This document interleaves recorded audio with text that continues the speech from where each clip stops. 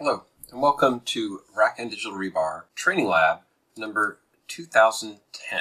This is a follow-up from Lab 1050, and you should have completed this first. It's going to rely on content and steps that you took from that path.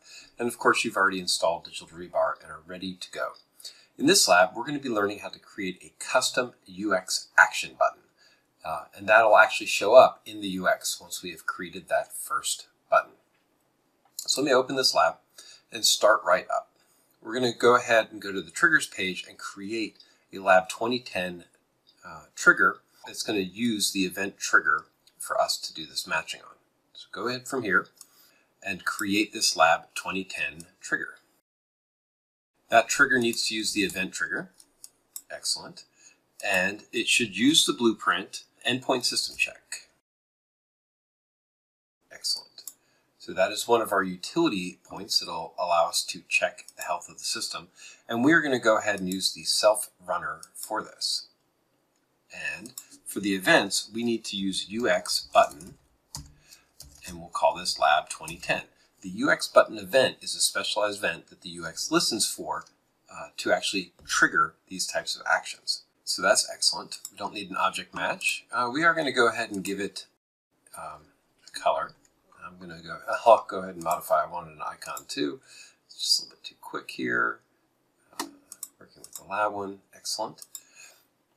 And from there, I'm done. I can move to the next step. To make this work, I have to hard refresh my browser. Excellent. You can see I jumped right back to where I was. But now I have a trigger button.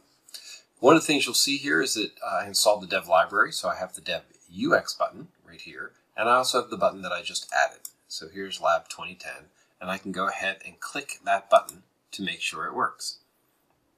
We're going to test it by navigating to the work orders view. You'll see I clicked it once. This blueprint's already been executed. If I come back and test it again, here's another blueprint already going, running, making that thing go. So pretty straightforward from that perspective. If I wanted to test one of my other buttons, you can see I'm doing that. There's the other blueprint that I'm running on my dev test button. In this case, in the previous lab, I'd already added this dev content pack. If you're not seeing the dev UX button, simply going to the catalog here and choosing the dev library and installing that will install, and hitting refresh will install that other button. So now we want to go ahead and create a dev version of this button.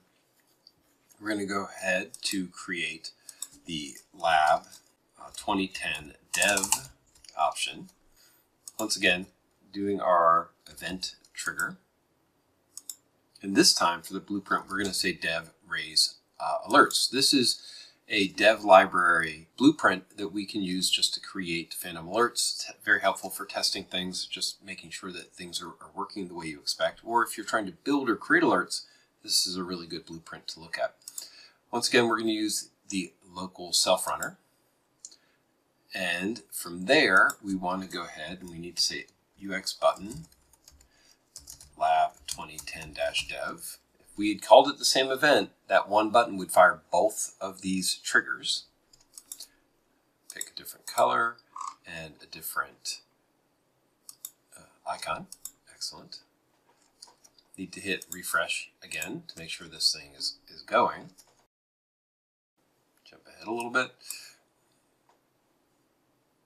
So now I have the one I created. You'll notice I'm firing it. We're going to go to the alerts table to see what happened.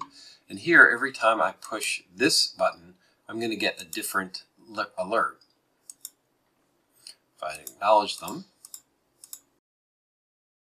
you can see that I'm actually testing these alerts and they are being triggered.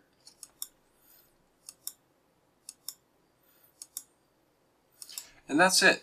At this point from this lab, we've been able to extend the UX to create custom operations. I do things like clean up all my clusters or run a check. If I want to just check that everything is healthy, I can go ahead and this will run. Here it's telling me that the machine I have is below the disk available threshold, something I definitely want to check in on and be aware of. It's a disposable system for testing, so I'm not going to lose a lot of sleep on this. But if you were running a system for any length of time, this type of threshold would be something to be concerned about, and of course you're going to see them in pop up right in the UX even if you're not watching the alerts panel. And so all of these alerts are going to give you some type of information and help you evaluate what things are going on. Before I click away from this lab, I do want to show you one or two things that are of special interest here.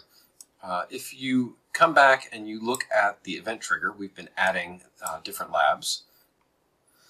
In this case, the dev UX button here that I just tied in is raising this dev trigger test, and the task tells us that it raises the trigger.